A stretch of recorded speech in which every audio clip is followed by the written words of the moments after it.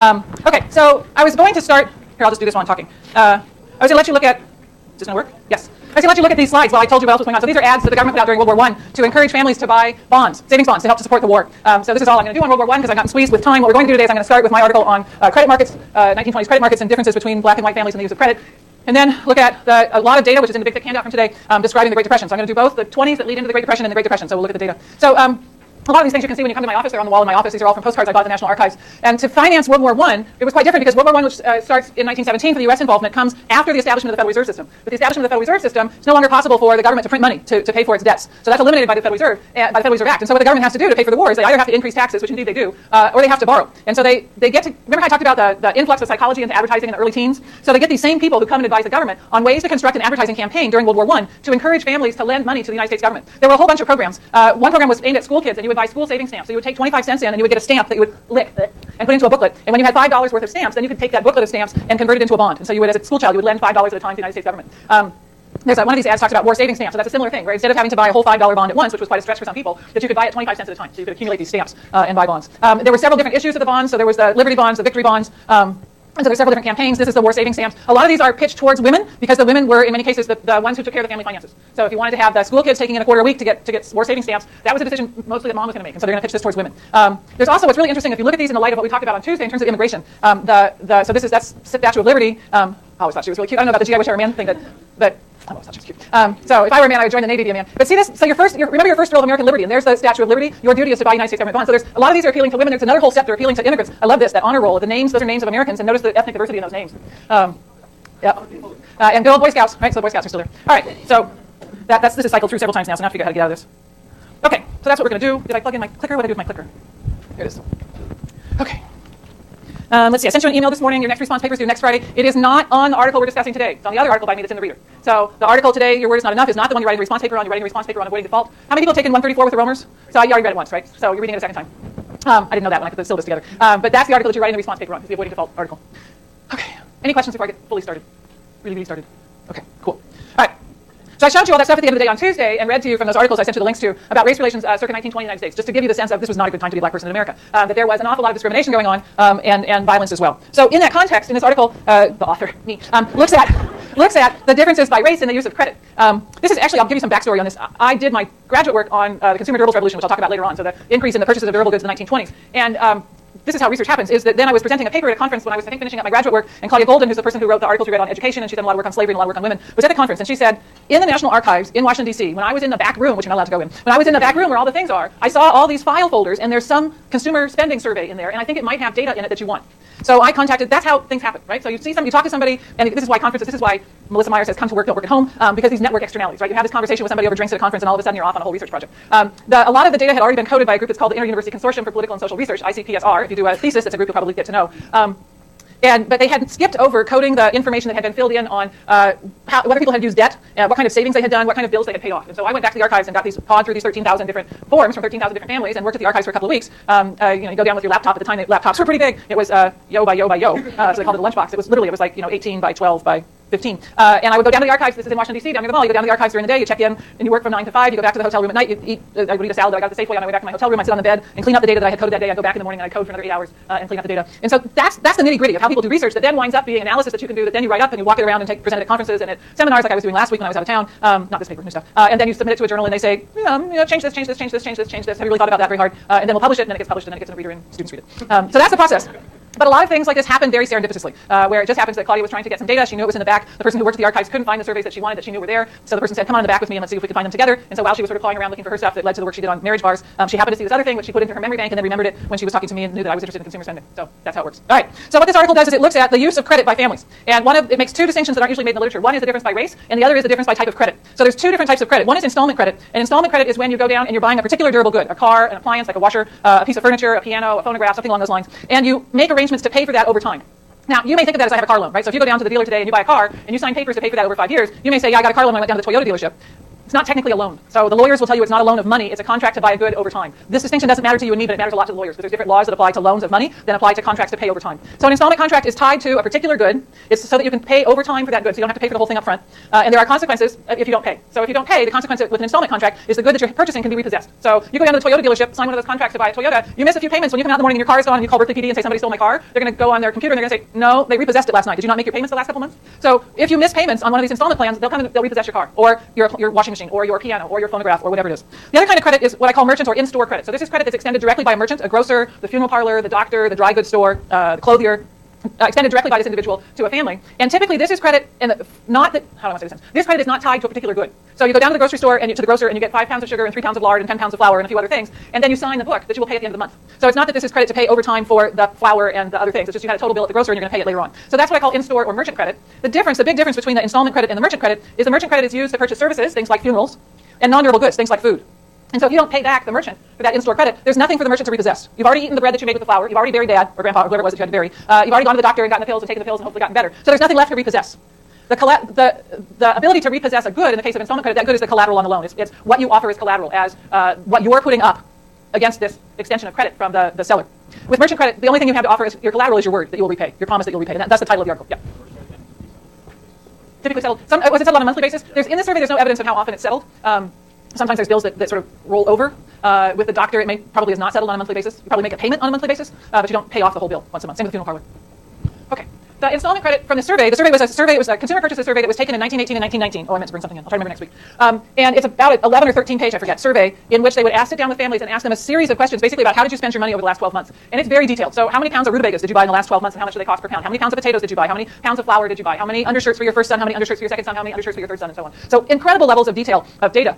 What I meant to bring in, and I hope I remember to bring it next week, is it wasn't uncommon for families to keep logs of how they spent their money. So I have the log my mother kept, 1937, 1938, which is in fact, interestingly enough, in a family accounts book that was published by Jessica Peixoto, who was the first woman economist here at Berkeley. So she was a tenured faculty member in the economics department 100 years ago, for whom the Peixoto room in our department is named. And she studied family budgets and family spending, and she put together this book for people to use to write down what it is they spent their money on. So that there would be agents that were all women, and they would go and they would interview people, and they would get their answers to these questions. The interviews were done between 1918 and 1919. Every survey covers a year worth of data. This data set has actually been used as well to study the influenza of 1918 because of different not everybody reported in the same month, and so you can watch the progress of the flu through the population. It's very cool. And there was a point I was going to make, and I forget what it was.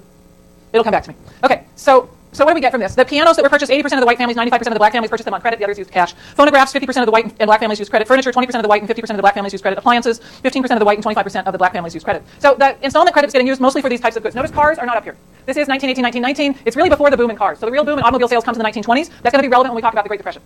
But this period is before the boom in auto sales. So what do we know? Looking at the data set, what we see, and this is up here at table 2, the first tables, by the way, are from Tuesday's handout. So the big thick handout that you got for today starts with the next set of material for this part on my work. You want that little 2-page handout that you picked up on Tuesday. So installment credit, 14 cities. The black families in this survey are all, basically, except for like 3 of them, all live in 14 cities. And so even though the survey itself includes 99 cities, for a lot of these data, what I report up here are all the white families, and then the white families in those 14 cities, in case there was an effect of just being in those cities, versus the black families in those 14 cities. So if I look just at the 14 cities, white versus black. What struck me, my priors going in before I started playing with the data, was I expected to see that the white families were using credit much more often than the black families, because I knew that the white families had higher income and higher wealth, as well as the priors I had based on race. So I was really surprised by this bottom line. No, I was really surprised by the top line. Right? I was really surprised by everything. I was very surprised by the top line that showed that the black families were using installment credit much more often than the white families were. That the 37% of the black families were using installment credit versus only 23% of the white families. So that initial summary statistic really sort of surprised me. And then there's a difference in the pattern between installment and merchant credit. So with the merchant credit, 24% of the white families and 22% of the black families, about the same percentage of families are using the merchant credit. Table 3 that's reprinted here gives you some summary statistics about the data themselves.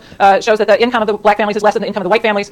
More often, the wife is in the paid labor force for the black families, and it's true for the white families. 40. If you look at paid labor force, that includes people who have jobs outside of the home. Income from any source includes as well if a family takes in boarders or takes in laundry or takes domestic work. So a boarder. You have a house and you let people live in your house and you house them and you feed them. So that's a boarder. There's boarders and lodgers. Lodgers, you rent a room. Nobody gives you any food. Boarders, you rent a room and they provide you with food. So my nana, my dad's mother, they always had boarders in the house. There were always men that lived in the house and she provided their food and they paid rent for the food in the room.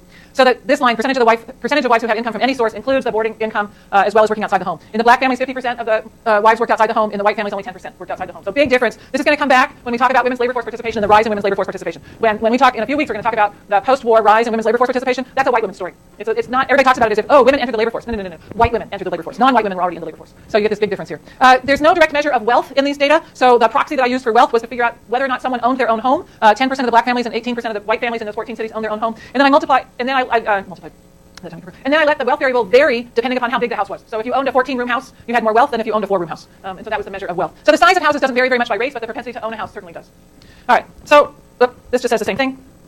Installment credit, greater use by black families than white families, different pattern for the merchant in-store credit. So this is what we see with the summary statistics, but in order to tease out how much of this difference is explained by income and wealth, we need the econometrics. So you need to use econometric analysis in order to figure out once we account for differences in income and wealth, because clearly there's lower income and lower wealth on the part of the black families than on the part of the white families, do we still come to these same conclusions that are up here on the board? That the black families are using installment credit more often than the white families, and that the white families are using merchant credit more often than the black families.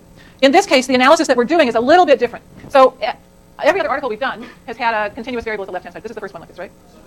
That's right. Okay, that's right. So the ownership variable that Richard Such had in his article and this variable in my article are, in both cases, the variable you're trying to explain, the left-hand side or dependent variable in both of these things, is a 0, 1. It's what we call a dummy variable or an indicator variable. In my case, it's did they use installment credit or did they not use installment credit? In Such's case, it was do they own a house, do they not own a house? And so the answer to those questions is either yes or no.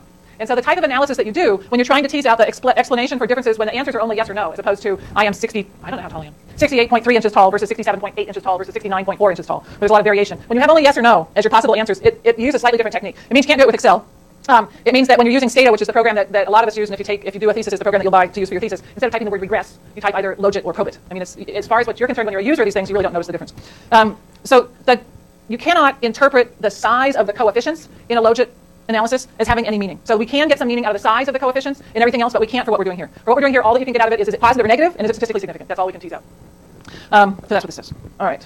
So what are the results? In the paper, you can see that this is a regression that has a ton of variables in it. I'm not going to show you a table that has 64 different variables in it. I'm just going to show you the key result, which is the top line in the table, and which is repeated here, which shows you the coefficient on the variable white. So this is saying controlling for everything else. So controlling for income, controlling for wealth, controlling for how old the wife is, controlling for how big the family is, controlling for what occupation the husband's in, controlling for what region the family lives in, controlling for, I forget what else is controlled for in that equation, in that analysis. It's in the paper. You can see there. What's left over for the race variable to explain? What's left over for the race variable to explain is captured with this coefficient here. And what it says is, first, for the installment credit, and these are T-stats in parentheses, it says in the heading. For installment credit, notice it's now a negative coefficient, and it's statistically significant. That says that controlling for income and wealth and family size and age and all those other variables, the white families are actually using installment credit less often than the black families. The summary statistic had the opposite. The summary statistic had that 37% of the black families and 20-some-odd% of the white families were using installment credit. The reason those numbers in the summary stats are so different is because the income and the wealth are much lower for the black families than they are for the white families. And in fact, once you control for income and wealth, the white families are using installment credit less often. And it's a statistically significant effect. What's interesting then is to look at the contrast with merchant credit. With merchant credit, once you control for income and wealth and age of the wife and family size and all these other things that are in the regression, what do you get? This coefficient on whether or not the family is white is a positive coefficient, again statistically significant, which means that the white families are using the merchant credit more often than the black families are. Yep. Mm-hmm. Oh, you're right. Thank you. My brain was just going upside down. Right. So the coefficient, you're right. Thank you. So the negative coefficient in the first column is consistent with the summary stats. Sorry about that. All right. So yes. It's been a long day. The summary stats say that the black families are using, I was getting my more and less than white and black all flipped around. All right, so yes. So once we control for income and wealth, it still is the case that the white families are using installment credit less often than the black families, which is consistent with the summary stats, thank you. And that the white families are using merchant credit more often than the black families. And again, a statistically significant result. So the interesting thing in here, what we're really picking up, is the difference in sign. That controlling for income and wealth, the white families are less likely than the black families to use installment credit, but more likely than the white families are more likely than the black families to use merchant credit. That's different, right? These things are not the same. Something's going on there. The argument, oh wait, not the argument yet. One way, well, let me back up. In the analysis, the only place where race enters in is with this dummy variable or indicator variable for race. Are you white or not? So it takes on the 1 if the family is white and a 0 otherwise. Now, what that means, anytime you see when there's just a dummy variable or indicator, we used to call them dummies, and then I don't know, people didn't like to be called dumb or something. So we now call them indicator variables. I still think of them as dummies. It's the same thing. When you stick a dummy variable into a regression, essentially what you're saying is, I think that I'm going to do this both graphically and then words. I think the slopes are the same for both the white and the black families, but I think there's a shift in the intercept, right? So another way of saying that is I think the reaction of, in this case, the likelihood of using credit to a dollar change in income is the same for both white and black families. I think there's just a level shift in the overall likelihood. So when you have a dummy, when all you have to account for the difference by race is that dummy variable, you're saying that there's no difference in how the white and black families respond to a change in income. There's no difference in how the white and black families respond to a change in wealth. There's no difference in how they respond to a change in family size. That all the difference by race is due to something other than the various variables that we've already talked about, the wealth, the income, the wife's age, the family size, and so on. Well, that might not be right. It might be, instead, it might be that the reaction to, think elasticity, that the reaction to a change in income might differ between black and white families, or the reaction to a change in wealth might differ between black and white families. And statistically, you're not going to pick that up when you just have a dummy variable, because the dummy variable is saying these slopes are the same. There's just a shift between the white and the black families, and there's not differences in slopes. So one way to account for the possibility that there's different reactions to income, to wealth, to age, and so on, one possibility is to do what they call interaction terms, where you say, well, let me stick black income in here and white income in here and let those things vary. Let me stick black age in here and white age in here and let those things vary. Another possibility, and in some things that we'll look at, we'll see that. That's not what I did. Another way of doing it is to say, let's take and estimate the relationship twice. Estimate it one time